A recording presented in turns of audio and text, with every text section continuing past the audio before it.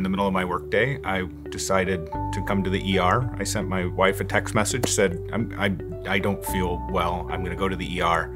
I was able to get out here feeling abdominal pain, and the ER staff got me in to see Dr. Kearns, almost immediately. He was able to give me something for the pain to help me feel better.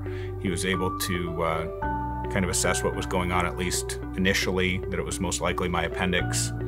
Staff was great. Everybody was very friendly. It's nice to see a lot of friendly faces of people I already knew.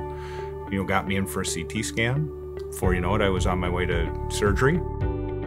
The care I received in the emergency department was friendly, courteous, really outcome-driven. I mean, for lack of a better way to say it, they were focused on me and making me comfortable and getting me a correct diagnosis as quickly as possible.